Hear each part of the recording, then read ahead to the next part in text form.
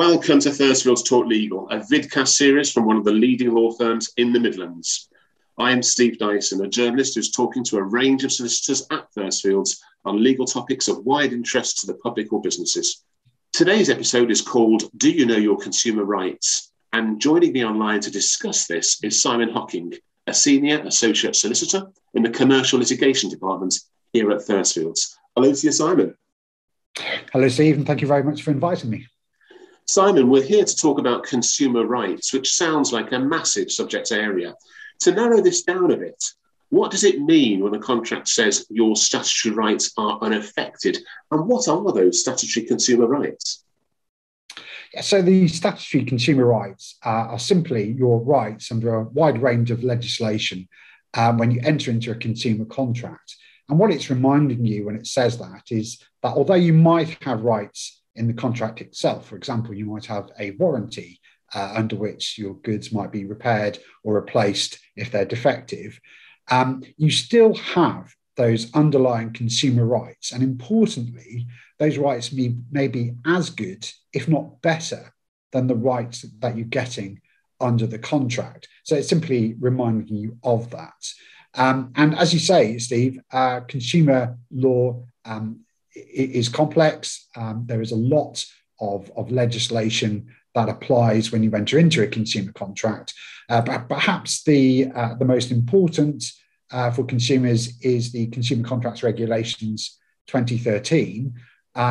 Those regulations have set out some important rights. So firstly, they say that when you enter into a consumer contract, you're meant to be provided with certain information about the goods or services that you're purchasing. So, for example, you're meant to be told the main characteristics of those goods. But you're also meant to be told about a right to cancel. And that right to cancel can exist where you enter into that contract in a position where you're not at the trader's premises. So you're not in the shop, you're not on their premises, and you're entering into the contract. So that can be online, via the telephone, but somewhere other than the trader's premises. Where you do that, then you have a right to cancel the contract. And normally that's a period of 14 days that you have to cancel. But if the trader hasn't given you written notification of your right to cancel, and assuming you have one, then you actually get a period of 12 months to cancel the contract instead of the usual 14. So that's a very important part of consumer legislation. The second piece of legislation I think is important is the Consumer Rights Act 2015. Now, firstly, I think it's important to recognise where that applies and where it doesn't. So under the Act, there's a dividing line, if you like, between people who enter into a contract for professional or business purposes. So that might be, for example, an architect or a shop owner. They are traders. And also people who enter into contracts for reasons other than professional or business purposes, and they are consumers. So importantly, the Act only applies to contracts between traders and consumers. It doesn't apply business-to-business contracts between two traders, for example, or between two consumers. So it wouldn't apply if you entered into some sort of contract with your neighbour and you weren't entering into it for a sort of professional business purpose. So it only applies to traders and consumers. Under the Act, you have various rights, and you get those rights through terms that are imposed into the contract by the Act. So, for example, in terms of goods, the Act imposes terms into your contract with a trader requiring those goods to be of satisfactory quality. In terms of services, there is a similar provision which is implied into contracts, which requires the services that you to be provided under the contract to be carried out with reasonable care and skill. So those basic standards apply to both goods and services. There's also a similar provisions related to digital content, requiring that digital content to be, for example, of satisfactory quality. That sounds clear. What about delivery, Simon? So the Consumer Rights Act says that if you don't agree a date for delivery of goods, for example, then the trader has to deliver those goods without undue delay. but in any event, within 30 days of the contract coming to being. So if the trader fails to deliver either by the agreed date or by that 30-day deadline, then you can specify a date, provided it's reasonable, to the trader for the goods or services to be delivered. And if the trader doesn't comply with those dates, then in certain circumstances, you have a right to cancel the contract completely and get a full refund. So in fact, unless it's agreed otherwise, there is a term implied by the Act that the trader has to deliver the goods. So if you've not discussed that with the trader or you haven't agreed that with them, in fact, there will be a term that the trader has to be the one who delivers the goods. And if they are to be the one who delivers the goods, they are responsible for those goods until they are delivered. So if anything happens to the goods, they get lost or they are damaged in some way, then it's the trader's responsibility, not the consumer's. And delivery under the Act actually requires the goods to be handed into the physical possession of the consumer. So what that means is if the consumer, for example, has ticked a box and said to the trader, I want these goods delivered to my neighbour, number 17, for example, and the courier arrives, knocks on the door at number 17 and doesn't get an answer, and they therefore go around to another neighbour, number 13, and give the goods to them, then that means actually the goods haven't been delivered. They've not been given into the physical possession of the consumer. And that's also the case, for example, it can be the case where goods are left outside the doorstep of a front door or left in an open porch even. That can be, might not constitute delivery of the goods under the Consumer Rights Act. And that's obviously important when it comes to situations where the goods either go missing or are damaged in some way. So under those circumstances, the traders would remain responsible for the goods. Loads of consumer rights you're discussing there, Simon, and they're really interesting. But who gives those rights to the consumer? Who owes them? So it's the trader that you enter into the contract agreement with. Importantly, it's not the manufacturer of the goods. And this can be important, for example, with complicated electronic goods, for example, mobile phones. In those situations, often manufacturers do offer consumers the ability to go into the manufacturer's store, for example, and get a repair or replacement of the item. But it's important to realise that it's not the manufacturer who owes consumer rights under the contract. It's the person you enter into the contract with, because these are terms of the contract that are implied by the Act.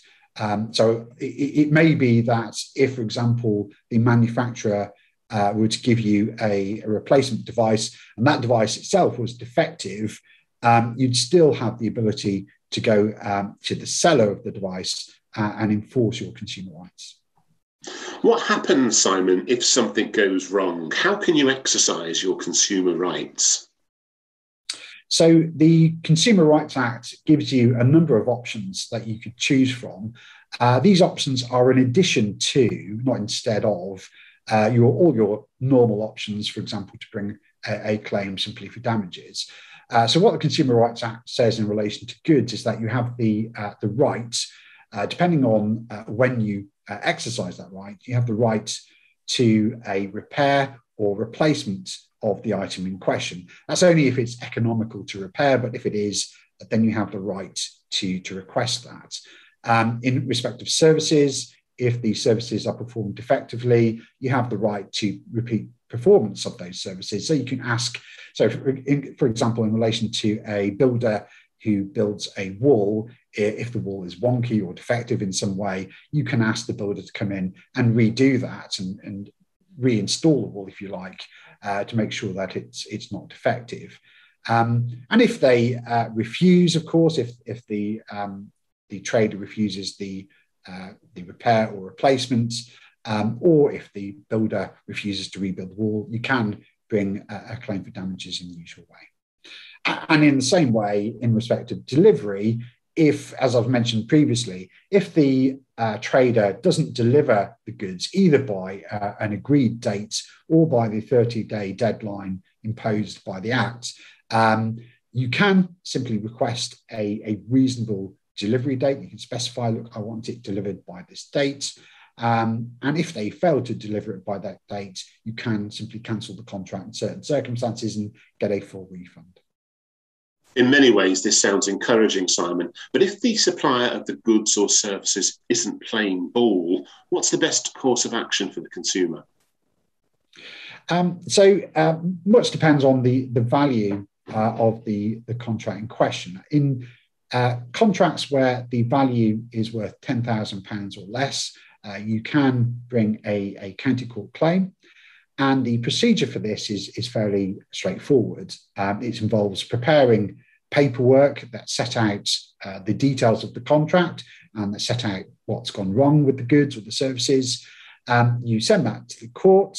The court will then stamp that and send it out to the trader. The trader will have a certain period of time to respond, either by admitting the claim or defending it and setting out why.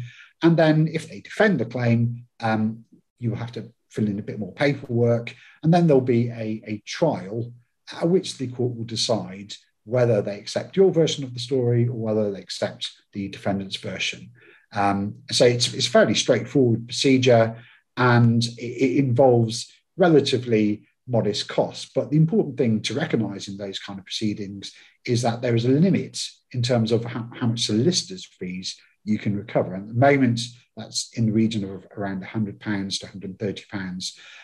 So it's not very much money, and that can have a bearing on whether it's economical for you to instruct a solicitor. That's useful guidance for those smaller issues in the small claims court. But what about bigger cases over and above £10,000? How are they pursued, Simon? In a very similar way. So with claims worth £25,000 and under, they would normally be dealt with using what's called the fast track procedure.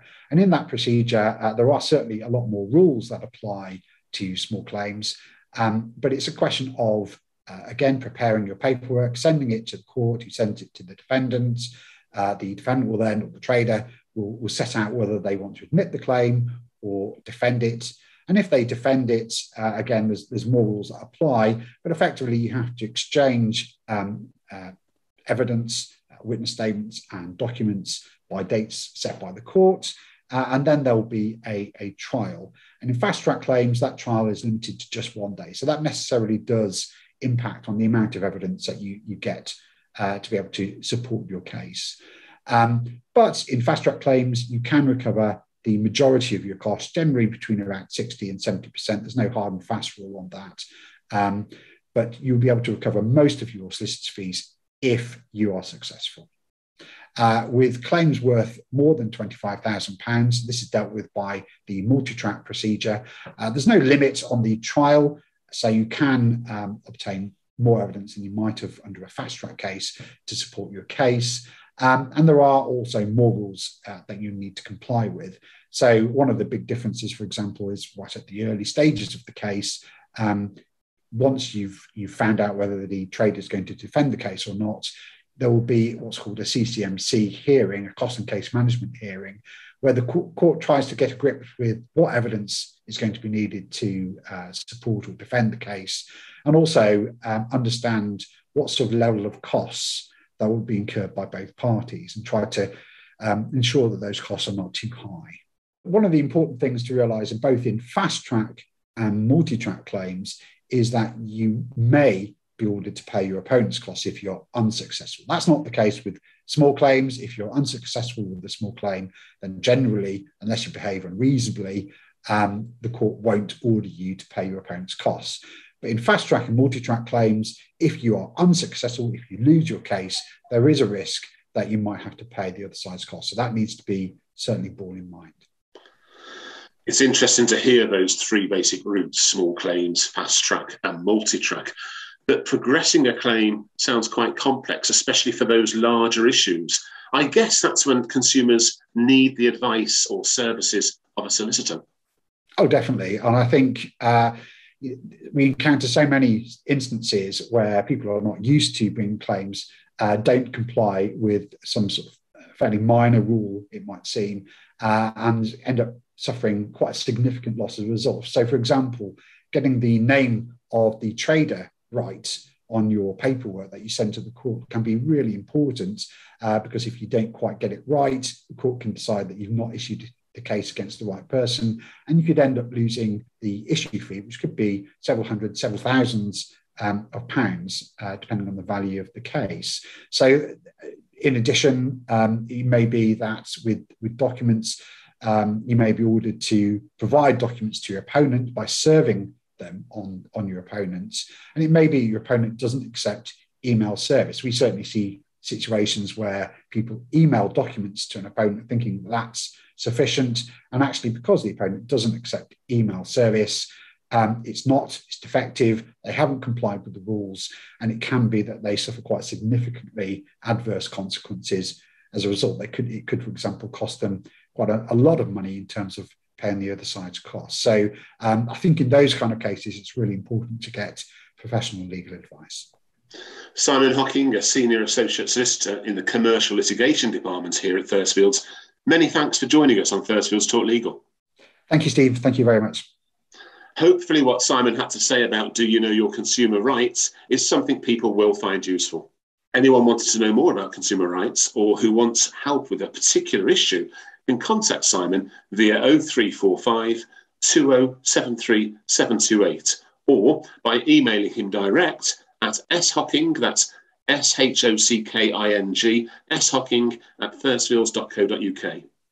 We'll be back soon to talk to more legal experts here at Thursfields about other interesting aspects of the legal world. Thursfields Talk Legal. Thanks for listening.